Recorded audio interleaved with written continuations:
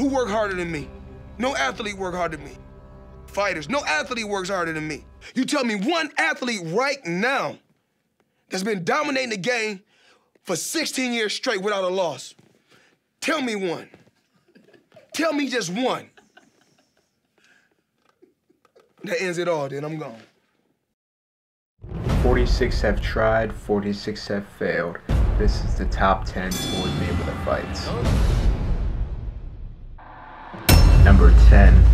In May 1st, 2010, Floyd faced red-hot Sugar Shane Mosley coming off his big win in 2009 against Antonio Margarito. Fans were already hyped up for the fight thanks to Mosley bombing Floyd's interview after his comeback fight against Juan Manuel Marquez. Fans want to see a great fight, me and Money Mayweather.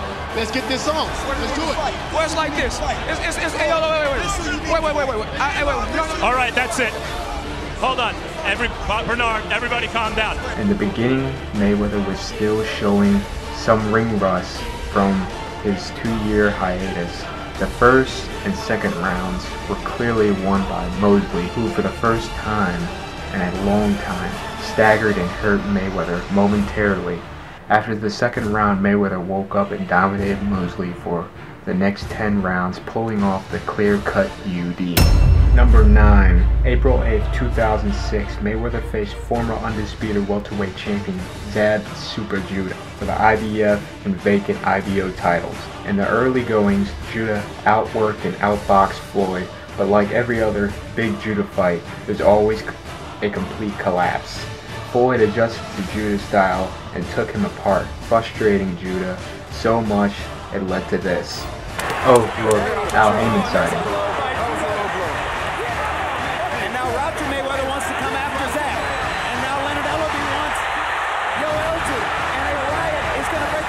After the situation was cooled down, Mayweather closed the show with a comfortable unanimous decision victory.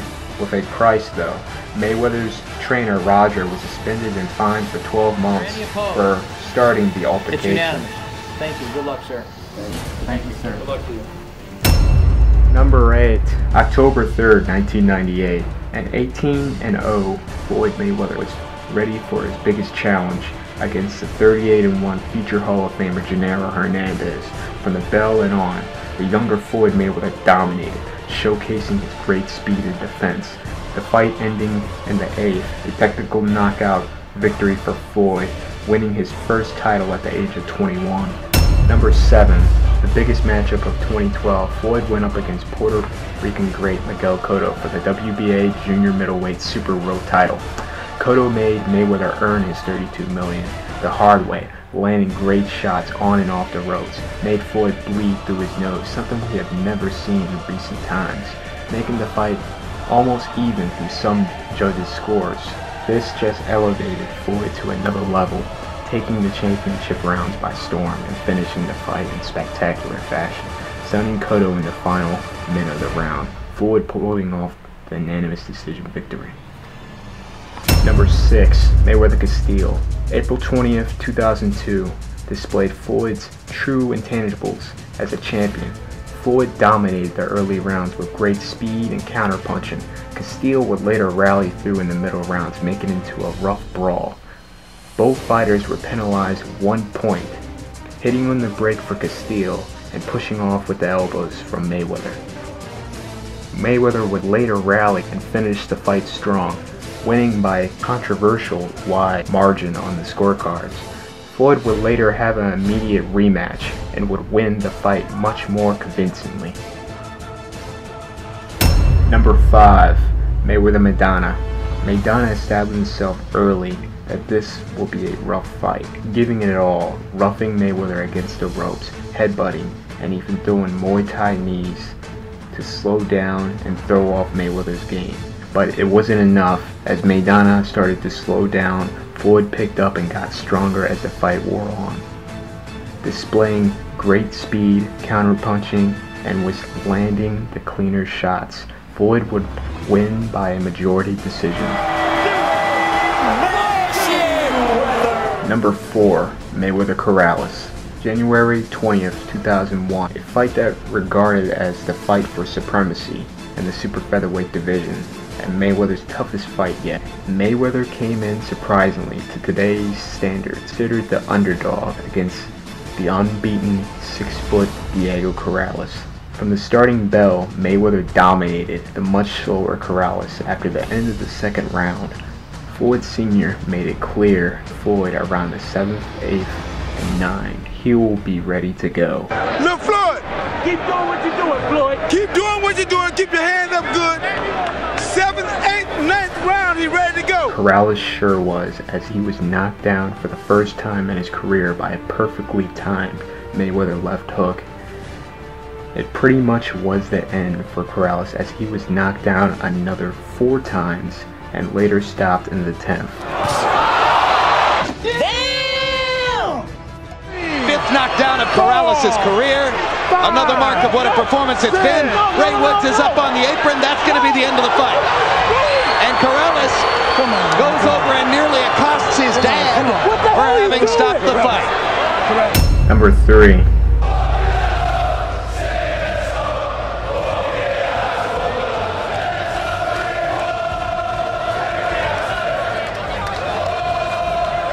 I just want you to answer me 2 questions.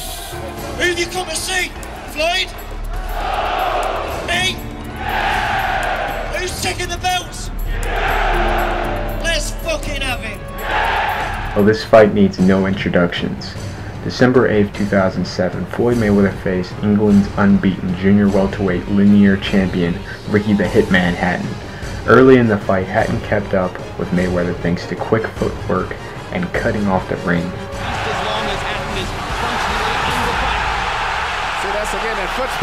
Even fight going into the 6th round. Also, the turning point as Hatton was penalized for hitting behind the head. The second half of the fight, Hatton's pressure and defense was starting to give in as Mayweather's straight right hands were now starting to affect the exhausted Ricky Hatton. It wasn't too long till the 10th round. Mayweather catches Hatton coming in with a perfect check hook. Check left hook, right into it. You never saw it. What a perfect shot. Floyd will later finish Hatton off for a 10th round TKO victory and retire on top of the sport for 2 years till returning in 2009. Oh, look again, another Al Heyman sighting. Number 2, the build-up, the hype, the records. You know this is going to make my top list. May 5th, Cinco de Mayo, and one of the biggest fights in recent times. Floyd Mayweather faced the golden boy Oscar De La Hoya. In the start, De La Hoya's 364-day layoff showed as Mayweather easily picked his shots and fought at his own pace. As the middle rounds came close, Oscar warmed up, making the fight closer, evening it on most scorecards after the 8th. Thanks to great use of cutting down the ring and setting his offense with the jab. That's been his most effective punch tonight. Not his left hook, not his right hand, not a body punch. Oscar De La Hoya's left jab is his best punch when he uses it. Once again, Oscar being more active, setting up the assault with the jab, putting Mayweather on the defensive. De La Hoya briefly landed a right cross. As Vernon Forrest did to Shane Mosley, that's not working as well. So once again, De La Hoya goes back. Mayweather throws the first punch. He gets over to right, and Oscar takes it back. And just to show you that Oscar heard Freddie Roach, he fights in staccato bursts. He likes it. Along with Shane Mosley, one more big counter shot. Oscar looking for one definitive rally down the stretch of the round. They both got in a clean punch at the end. Oscar's doing that every round, which is very smart. Close rounds, so can go either way. He flurries at the end of those rounds and is possibly still in those rounds. I think you got an even fight. As the later rounds went on, Mayweather rallied, picking apart De La Hoya that seemed to age every round. Oscar would have one more short rally late in the 11th as he lands a huge right hand that momentarily hurts Floyd. Oscar right hands. Right hand by De La Hoya, his most effective punch in 3 rounds. And one last rally in the 12th. Wasn't enough to put Mayweather. De La Hoya hasn't landed one of those big super. And the younger man. Mayweather is a dose of cold reality. This flurry will warm the hearts millions of fans. Will De La Hoya make good on his promise to keep on fighting even after this? And where does Mayweather go from this pinnacle after claiming that he's going to retire? They fight to the finish, and it pleased the crowd. But it just was not enough, as Floyd was given the close split decision victory that ended yet started a new era in boxing. Floyd Mayweather. Many in the crowd, unaware apparently that it was De La Hoya's title which was at stake, ready to celebrate when Michael Buffer said new, thinking that that meant their guy had won. But no, it was De La Hoya's title in this Mayweather's first trip to 154 pounds. Oscar or Floyd, who won? Hey man, if you go by point system, you're going to have to give it to Oscar. If you go by point system. Thank you. Jim? Number 1. Mayweather-Chavez. A Flomo or an average boxing fan would tell you, isn't Castile his hardest fight? Not at all. November 10th, 2001, 5 months and 10 days before the Castile fight. Mayweather was in his roughest fight yet, very reminiscent to the Maidana fight recently. Early in the fight, Chavez threw everything but the kitchen sink, averaging 100 punches a round, unlike in the Maidana fight. Not only Chavez was landing shots all on Floyd's guard, he was also getting some clean shots in as well. Also, but this can be discouraging to a fighter once you land those kind of shots and the guy come after you more so. Hook and hit the elbow of Chavez, the right elbow of Chavez. Before the last fight, him improperly, and that's how he aggravated the injuries. Harold Letterman, how do you have it through 3? Okay, Jim, in the first 2 rounds, you couldn't. The way he's knocked out big money out of his opponent. Hard right hand up top by Chavez. Determined to make Floyd fight a macho thing. He may want to prove to us. Any punches you saw Jesus Chavez land in the first round. I saw. He's been missing all night with that straight right hand. Extraordinary chin. Whoa! That was a left hook that hurt Mayweather. As the fight grew on, we were seeing one of the greatest offensive rallies in Floyd's career. 8th round was not only one of the most exciting Floyd rounds, it should definitely been the round of the year. Back and forth, toe-to-toe action, something we have never seen in a Mayweather fight. He's taking some hard shots and he's coming. What a crowd! What an exciting arena! They waited 40 years for a championship fight in San Francisco, and they are ready for it. They are getting it. The 9th round was just as great as the 8th round. Complete war. Both fighters finishing the round strong, but still a clear round won by Floyd as he was starting to get through Chavez. Brilliant, clean, hard shots for Pretty Boy Floyd, and Chavez backs out. What a display of skill by Mayweather. What a display of will by Chavez.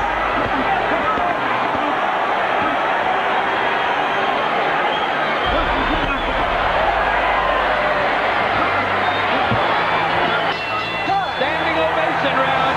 Everybody up in the Bill Graham Civic Auditorium in San Francisco. They're on their feet for a brilliant championship fight.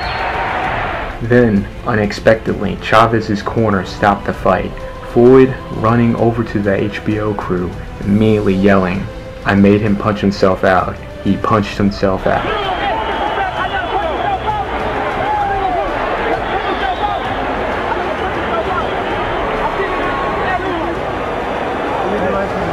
Floyd is saying to us, I got him to punch himself out. Going into the 10th round, Floyd was winning on the HBO Letterman scorecards by a round, but Chavez was ahead in all official scorecards. 2 of the judges had Chavez up by 4 rounds, the other by 2. Floyd needed a knockout or a stoppage to win, and he sure got it, showing what it means to be champion, and that's why this is my number 1.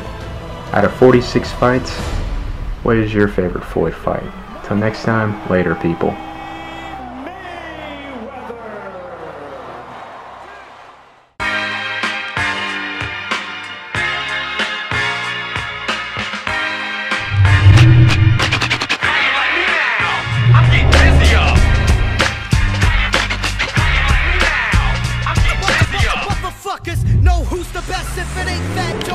must be Lord Finesse.